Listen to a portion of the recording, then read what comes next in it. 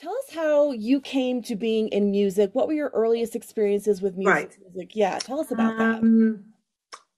My father was an Italian, obviously.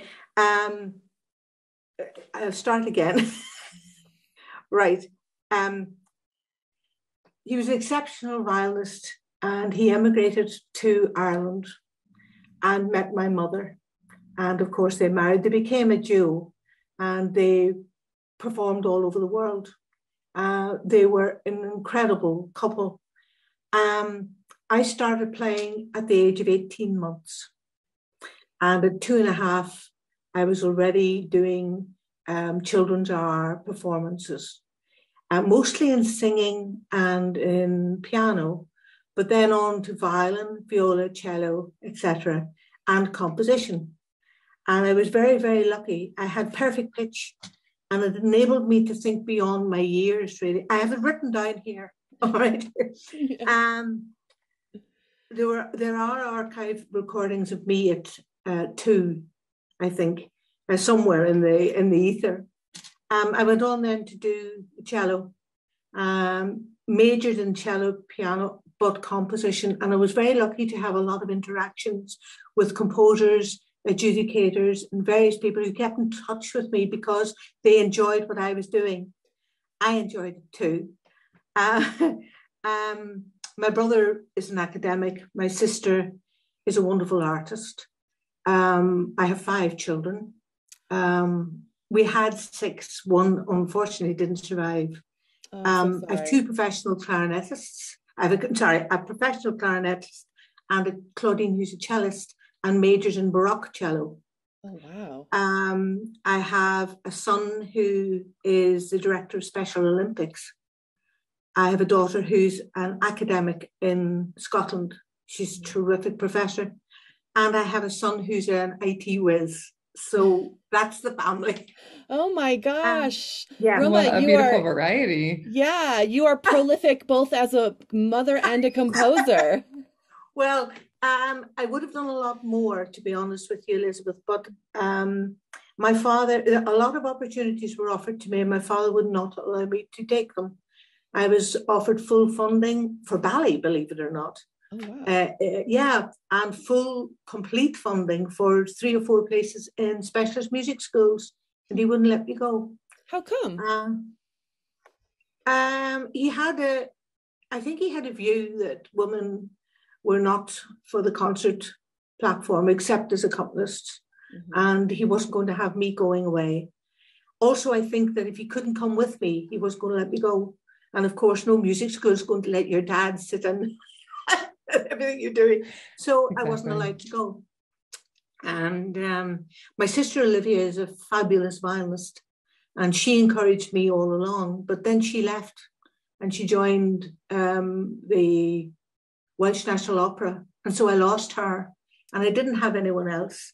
And then my father took ill and I had to do all his teaching for him. I married at the age of 19. Wow. And by the age of 24, I became very ill. And I had a lot of major surgeries. And that curtailed everything that I wanted to do.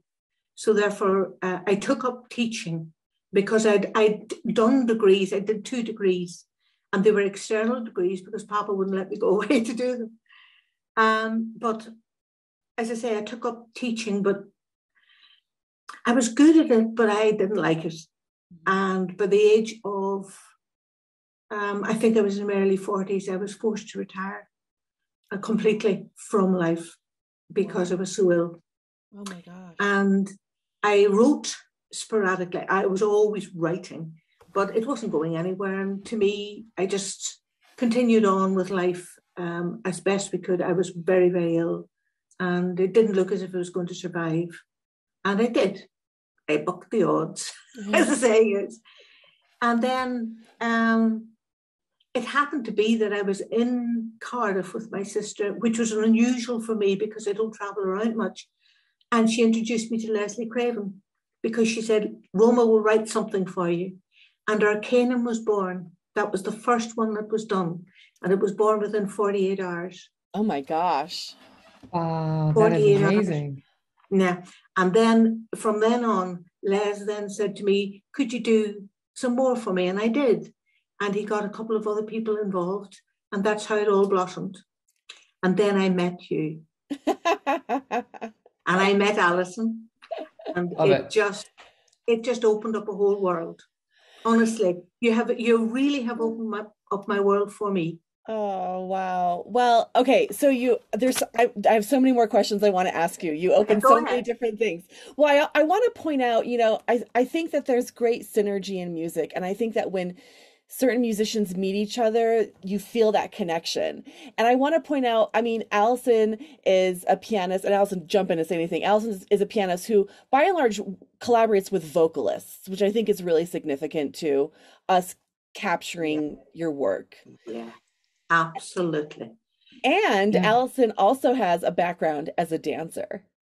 Yes. Really? Yes. Well, you look like a dancer. I know that you're Oh, old well, granny, thank you. but in the heyday, what did you major in? What dance did you major in? Ballroom dancing. Really? Oh, Yeah. how wonderful. Yeah, all of my siblings, we dance. Oh, how But I'm the lovely. only musician, so it was great to have those crossover and be able to, because your music sings is what it does, and you have the instruments that just help elaborate that, and it's so simple and so just enjoying to play. But dance is it's the expression of your whole Hmm. body. It You is, know, yeah. it is, yeah. And my mother was the accompanist at the festivals and things, and she could make your feet just dance without even, you just felt like dancing. When she played Chopin or something like that, you just knew your feet had to work, you know.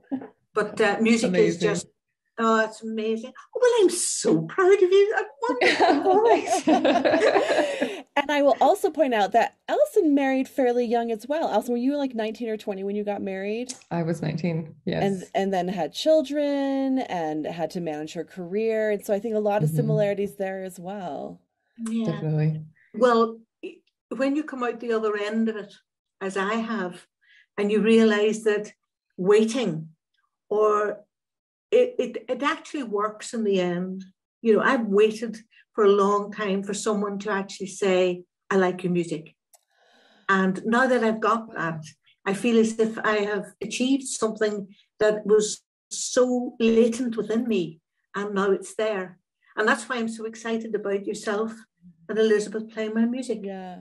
Well, and I've said it to you in emails, but I really feel like Roma, the music that you have been writing for bassoon is like the music I've been waiting for my entire career because it's it's melody driven music and there's so much new music, especially for bassoon, that never captures a single melodic line.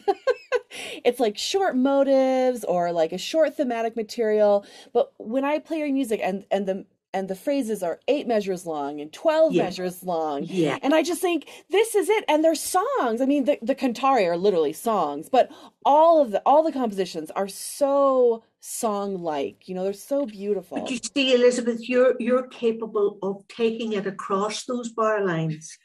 It's not everyone who can actually look at a measure that at that length. I was a singer of sorts. My breath control was appalling, absolutely appalling, and I always wanted to be able to sing across the phrases. But you see, you do. And what happens with Alison is Alison then mirrors that and sings across the phrases, which is why it makes it such a duo that is really unbeatable. It's a fabulous duo. And both of you mirror how the other one, it seems to be an innate sort of thing. You seem to juggle together and manage it. It's amazing. Yeah. And I just Proof is love fortune. listening to it. Yeah. Oh, Thank it's a delight to play with Elizabeth. I love.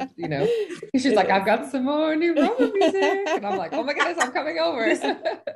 You're not going to believe it, but there's a hell of a lot more. Let's do it. I'm I ready for love it. I it. love it. Oh, it's so wonderful. It's Oh so yeah. wonderful. Okay, so Roma, you said that you have degrees. Are they in composition or music or what are your degrees One in? degree, one degree in singing, and the other is in class music teaching, Oh, wow. believe it or not. I did all the grades up to grade 8 and 5 instruments. But because of my father, and because, Papa was wonderful, don't get me wrong, but because of his attitude to it, I couldn't go any further, and I couldn't get the funding to go any further, and to do my degrees. Funny thing is, I didn't find any problem doing it. I was 15 when I did them both, and I didn't have any problem except for the theory. And I would not follow the rules. What I heard in my ears wasn't what they wanted on their, and I was going, sorry, I can't do this. And I failed the theory the first time.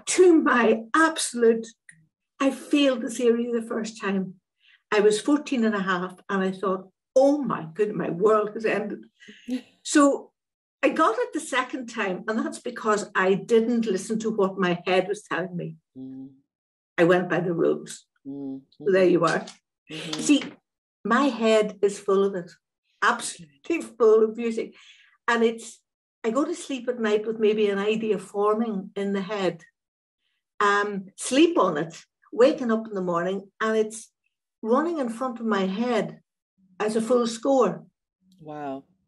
I don't sit, I used to sit, I know I'm going off on a tangent. No, you're fine. Go for it. Yeah, I used to sit at the piano and compose because it was song that I was interested in. And I found my hands were going to the cadences that were right for my hands. They were, they were comfortable. And then I said, no, this is not what I'm hearing.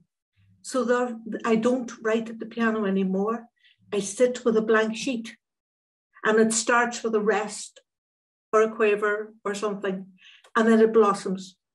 And it seems to be that I see it and I can write it. Does that sound weird? No, I think that's the God-given gift of composers, and why some people are composers and other people are not composers. Right. Definitely. I mean, didn't he compose away from the keyboard? See how this will work. Yeah, the thing about it is that I can't make my hands dictate what I'm hearing. So therefore I've got to stop myself playing and say, no, you've got to write what's in your head, whether people like it or not. It has to be what's inside you.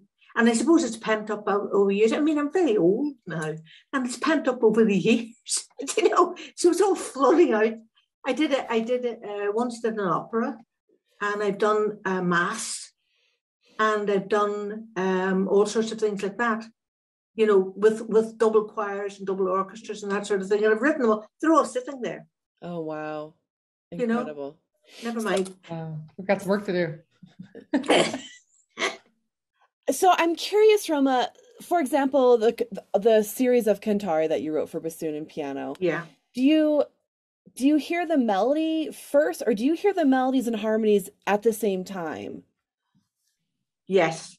Melodies and harmonies all together. I work from the bass, because I used to sit under the bass of the piano at home watching my parents prepare for their concerts. It's the bass that I work from. We're supposed to work from the bass anyway, but the bass really is the linchpin for me, and I work up. But the melody then is sitting like icing on the cake, and it's already there. Mm-hmm. I suppose it's song. I suppose it's the cello, which I loved. I suppose it's that timbre that really affects how I write. Yeah. And you have it, you see. Your playing is so sonorous, it's so beautiful, it's so song-like.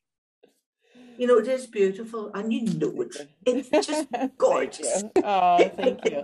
Well, and so isn't beautiful. With the cantari, so each movement of the cantari are they all flowers? They're all flowers. They're trees. Trees. Okay, they're all trees. Okay. And I got them.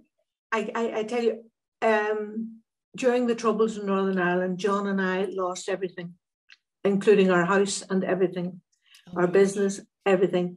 And I had a beautiful house, and I'd planted trees in it. And these 5 trees grew and grew, or 6 trees or whatever. They grew and grew, and I didn't see them again for a long time. And I visited my former home in Derry. And there were these trees singing to me. And that's where Cantare came from. Oh, wow. That's so beautiful. Wonderful. So we're doing, for IDRS, we're going to do Cantare number 4, which is Salice. Is that, how do you pronounce that? Salice. Salice. Yeah. Yeah. Salice. Number 4. Yes. That's what here. Salice. Odyssey. So do I. Where are we? We're going to do, yeah. We're going to do Salice. Yep. Salice. Yeah. The willow. Salice. Okay. It's a willow tree then. It's a willow. Yeah. We did it. The weeping willow. Oh, excellent. We did it, Allison, we did it in March, actually, for my studio recital. Oh, yes. Yeah. But and it's just beautiful. All these Cantare are so gorgeous. And I have had a few friends who have actually performed them finally. So oh, really? Yes. Actually, I think one of them, Robin Watson, might have reached out to you.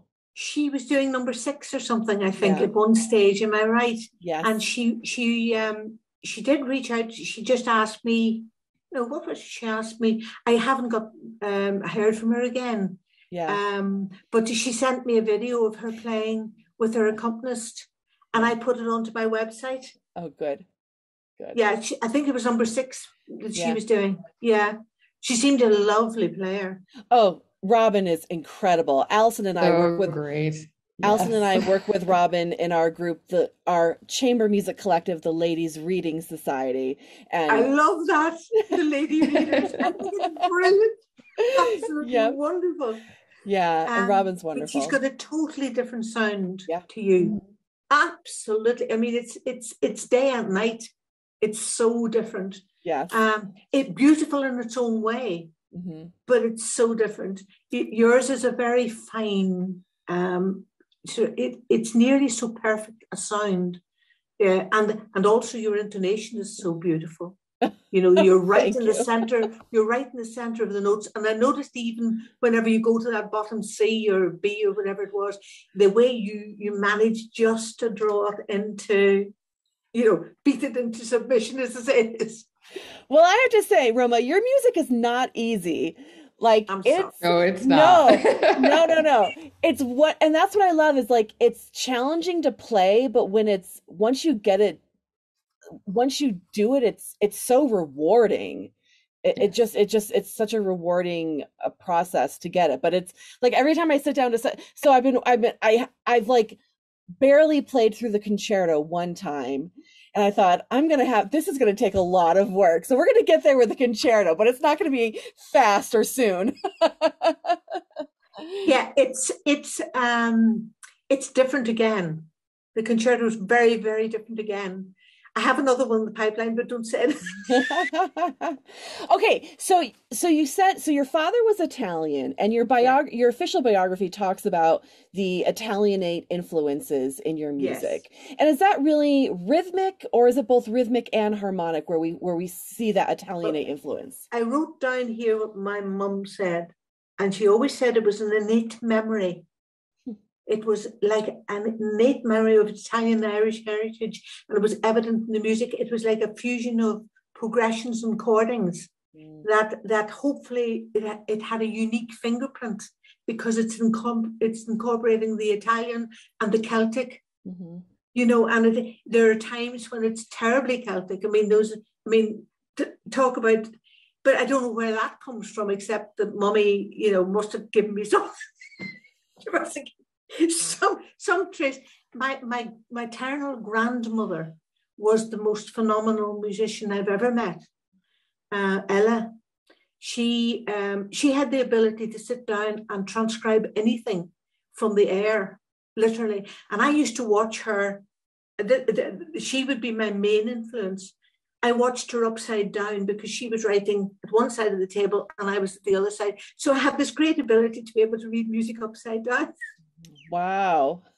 But she used That to, is impressive. but she was absolutely fabulous. And it's something I was able to pass on to my children, that they can play in any key, any piece. Just say it to them and they'll read it.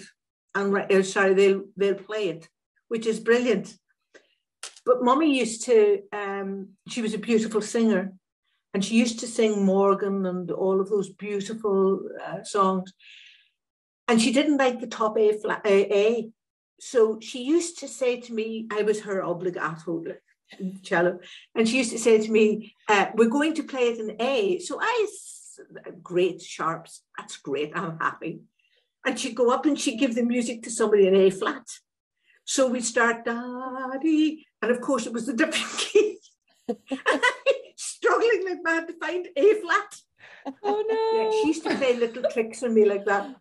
But it does hone that the fact that you have to be quick on your feet, and you have to change, and you have to be able to fit in. You know, I just love playing. Yeah. Can't do it now, but I just love to play, especially the cello. Yeah. But you're talking about the accompanist and accompanying. I'm sure it's the same with you when you come across a fabulous accompaniment like Cesar Franco or some of the Brahms, or they give you something that you can't get from other. I mean, I love Brahms, and you can't get it from other composers. You have to work so hard at it, but isn't it so worth it in the end? I mean, the Cesar Franco is a feat of sort of, you know, but when you get it, it is just amazing. One of my children, Carl, is a superb clarinetist, and I used to play for him all the time. He was doing BBC and various things, and it's just that once you get it, it is just so enthralling. I love it. I love playing. I'm so glad I'm so glad you mentioned Brahms and clarinet, because one of my great sadnesses is that Brahms never wrote a solo piece for clarinet. Or I mean for bassoon. Yeah. Yeah, and we actually a really well-known bassoonist has transcribed the major clarinet works for bassoon. But I feel like you have filled that role with the sonata. I do. Between the long melodies and the really, really rich, expansive harmonies, I feel like we finally got the Brahms-esque solo works that we never were given by Brahms himself, and it's even better because it's by a woman now, so it's glorious. My goodness, my head is just gone. Amen.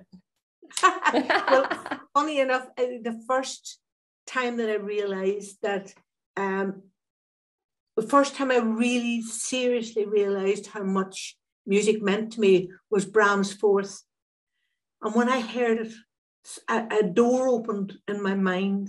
A window opened in my world. It was just so incredible. Bach, Brahms, Beethoven, of course. But then you have Grieg, you have Richard Strauss, whose melodies are just, it just goes to the heart. And then you have somebody like Elgar, the cello concerto, which I've played so often, and I love it so much.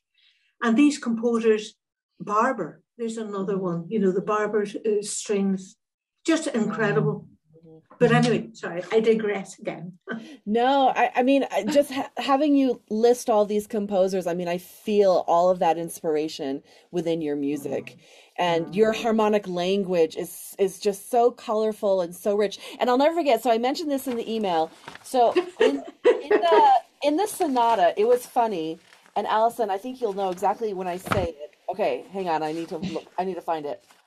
Oh, yeah. In the third movement, measure 41, this whole section from measure 41 into the poco rontando. Yes. And I was like, Allison, I think there's some wrong notes here. I think these, and I emailed you, Roma. I was like, are these supposed to be E sharps or E naturals? And you said, no, they're E naturals. But you've got this like juxtaposition of harmonies right there. And it's definitely. It's so interesting. Say that. It's funny you should say that, because John is a fabulous violinist. My husband, he's absolutely incredible. And he was sitting behind me whenever I said, now, this is what I'm doing with this. And he went, no, you're not. And I said, yes, yes, I am. And I Watch said, me. but that doesn't fit. And I said, yes, it does fit. Wait till you hear it until it's all together. I don't think he never came round to the fact that it fitted, but it does. At least I hope it does. It does, but we worked that section quite extensively, I think, so that we could both feel comfortable harmonically with what was happening, and then just like own it. You know what I mean? Because there was definitely like, especially when we were preparing the recordings this past fall, and I was like, I just don't know if these harmonies are right, but they are right, and they're really exciting. They're really wonderful harmonies, and they're unexpected. Yes. We put it this way: at its mildest, they're different. Yeah. At its worst, they're awful. No. You said something to me about mistakes and things that are normally there whenever you get, obviously there are always mistakes. And what did I do how did I manage to try to mitigate all the mistakes that are normally in music? And to be honest with you, I would hate to send to my very best friends things that were completely and absolutely useless. So I do go over them. They're written very quickly. Like the etudes were written inside 2 days. Are you serious, Roma? Wow. Yeah. Oh, Allison, these etudes, what, there's 30 of them? 30 of them. The original I've heard about these etudes. The original idea was that I was going to explore every available key signature and a lot of the time signatures.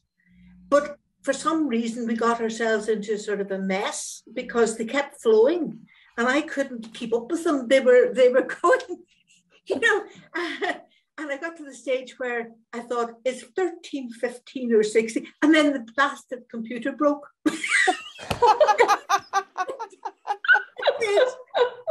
The computer was done. It said, that is enough. I'm doing no more.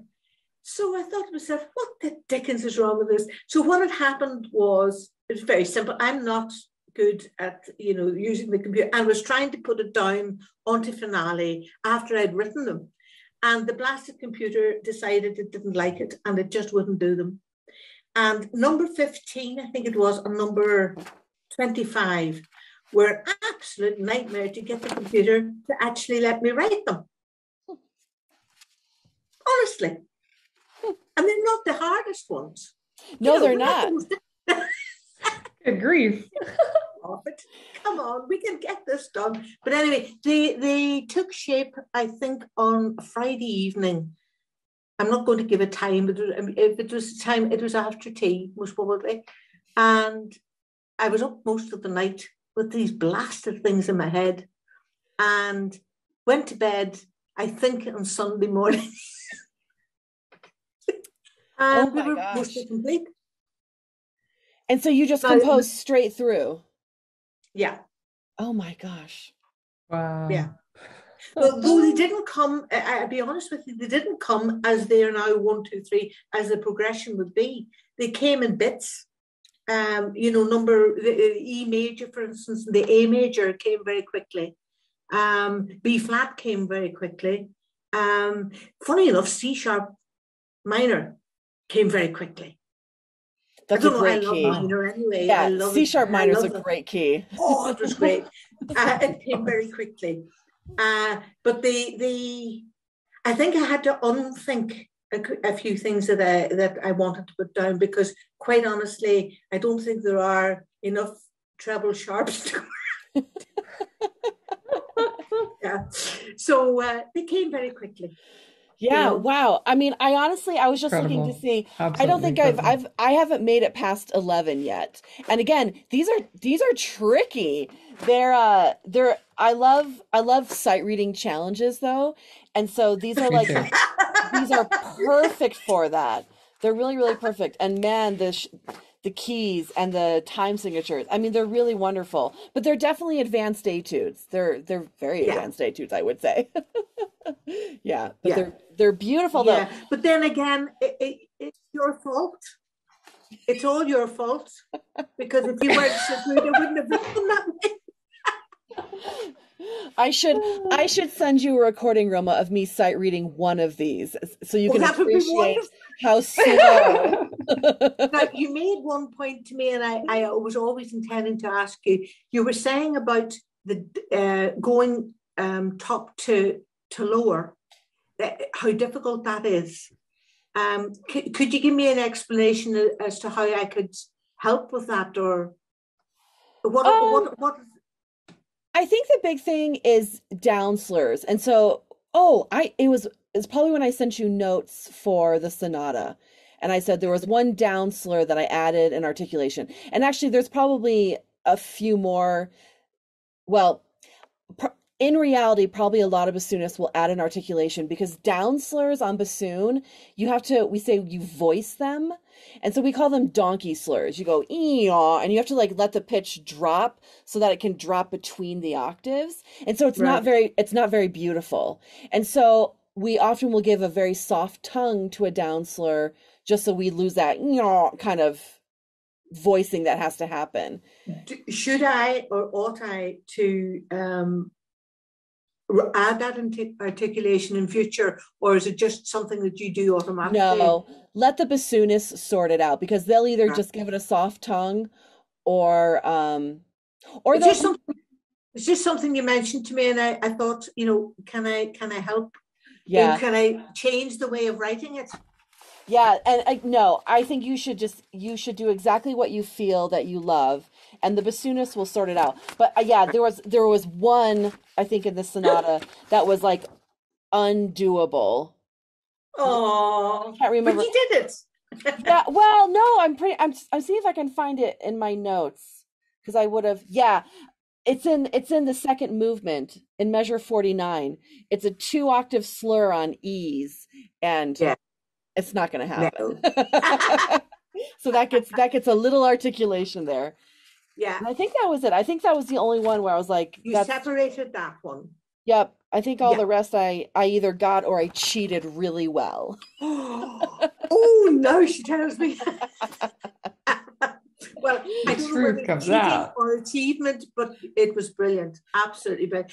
Do you know, to hear the music coming alive, it is it's so exciting. It really is. It's so exciting. And that's why you write, to hear this come alive with your interpretation, with your personalities coming through. And it's different, totally different to what I hear, but it's the same notes and the same progressions, etc. But it's so you. Yeah. And no one will ever play it the way you two did. Yeah. No one, no matter Yeah. who they are, because it was perfect. Yeah. I really love, and Allison, I would love for you to talk about all these piano parts because they are their own star of the show. But especially like the beginning of that second movement in the sonata. I mean, when we just kind of let the tempo go and we just said take as much time as you need, I just That's felt like it true. just opened it up. But would you talk about the piano parts, Allison?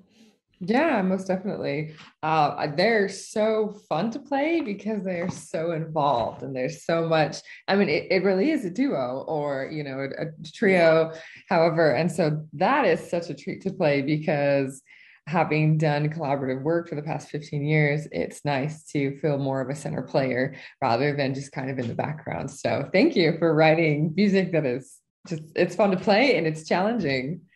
yeah. But Yeah. the thing is that as an accompanist myself, I know what it's like to sit in the background and have all the adulation given to those people who actually, stand out front and I am the soloist. But that's not how you two operate. And that was right from the start. You could see that was the operation between the two of you were equals and wanted to produce a sound that was equal for both. Mhm. And that's why, in a way, that's why it's written the way it is.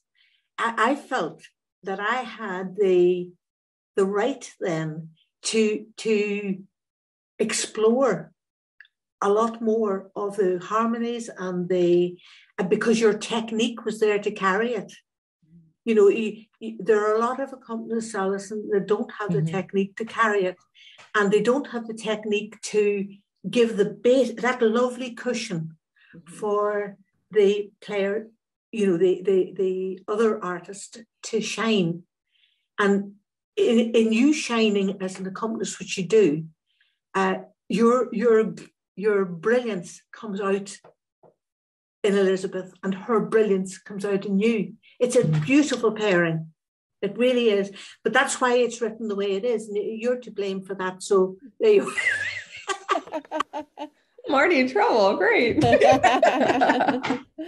No, it's true. It's something that I love about all these pieces as well, is that I feel like they're really duo pieces. And I love that. I love really collaborating with a pianist, not as an accompanist, but like as a collaborative duo. It's my favorite. 2 stars. Yeah. And finding Allison and I have been playing together basically since 2018.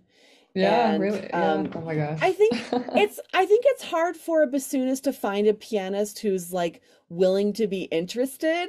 And Allison's like, I'm on board, Elizabeth, whatever you want to do. I'm like, great.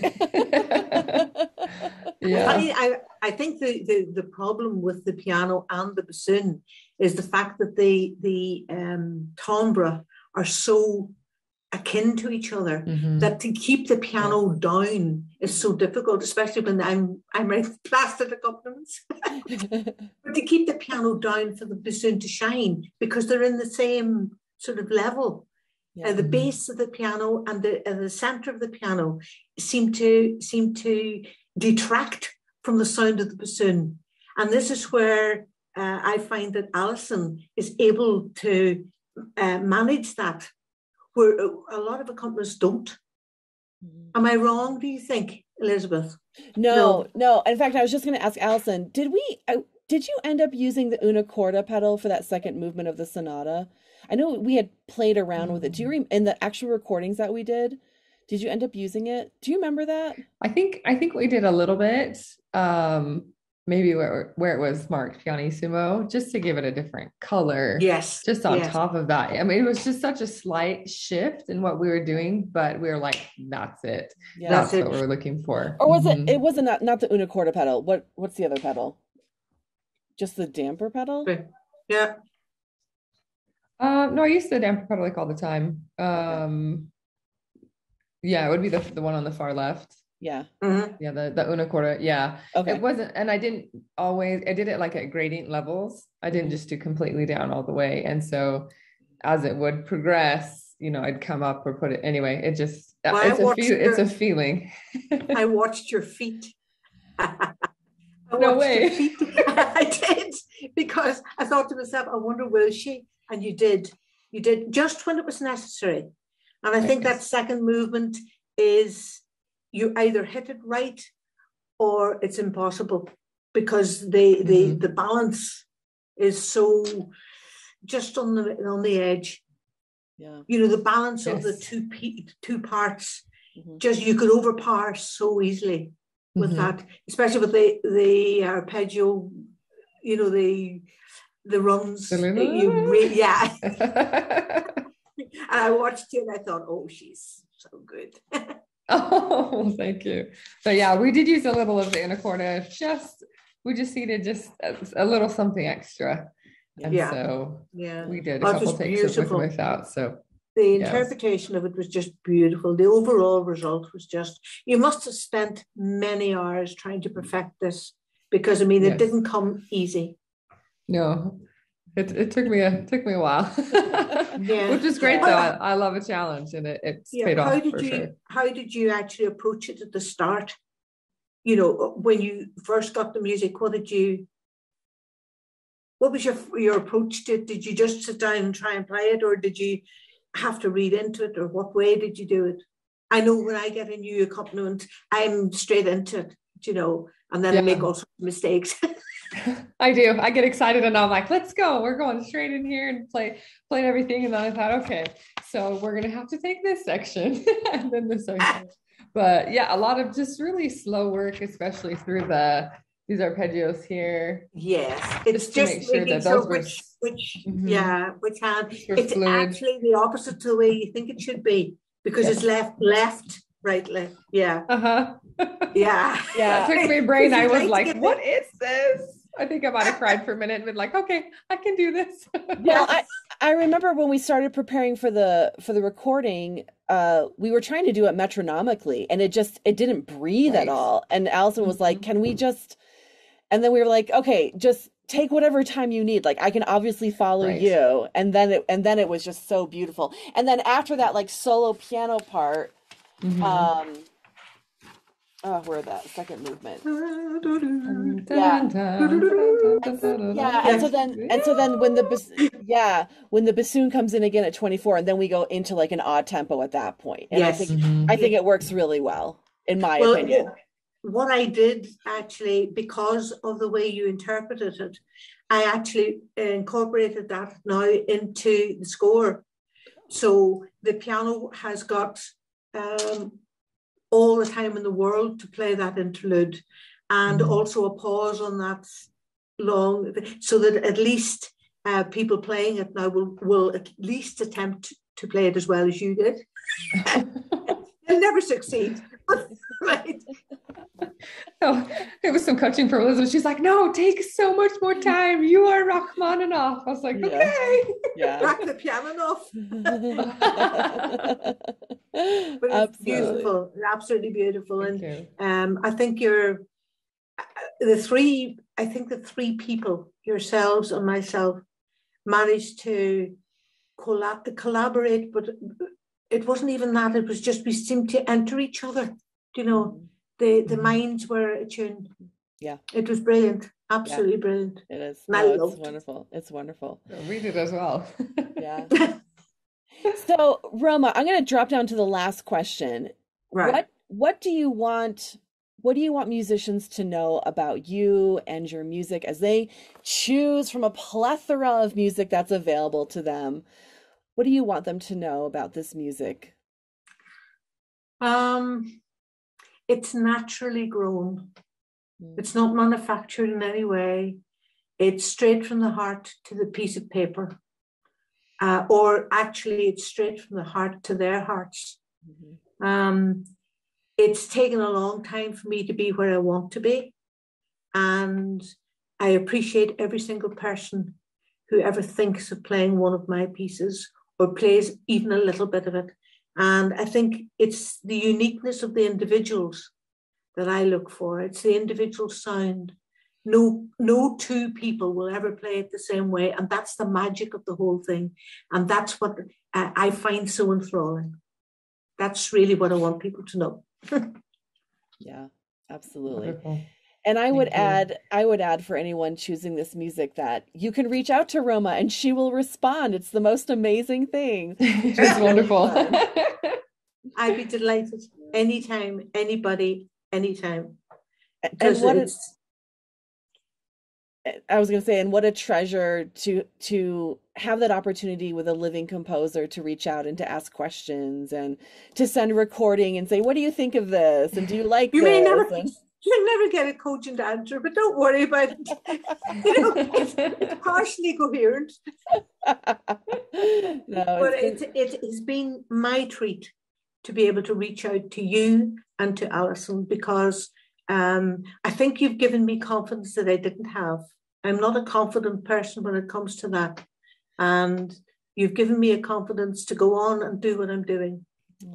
And it's this has all happened since 2016. That's when I started. It's all happened since then. Oh my gosh. There was nothing printed before that. It was all there, but it wasn't printed. It was in my head and in various scraps of manuscript. But so I really, truly love what you've done. I couldn't love you more. You know, I just love both of you. I think you're wonderful people. Oh, thank you so much. Thank you very much for all you've done for me. Thank you.